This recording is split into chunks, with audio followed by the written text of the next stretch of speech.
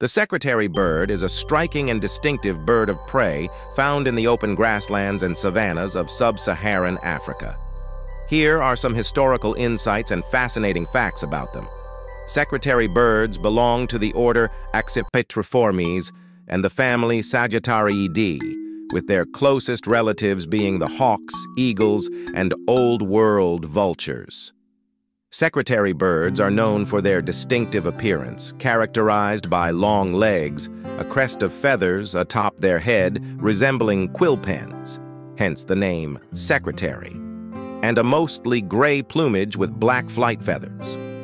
They are one of the tallest bird species of prey, standing at around 4.2 to 4.9 feet, 1.3 to 1.5 meters. Tall, with legs that account for a significant portion of their height.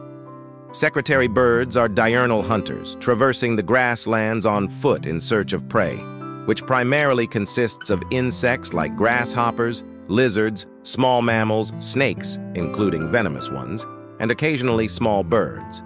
Their hunting technique involves stomping and kicking prey with their strong legs, employing a technique known as marching.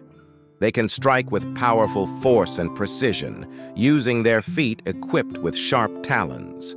Secretary birds are usually monogamous and often form long-term pair bonds.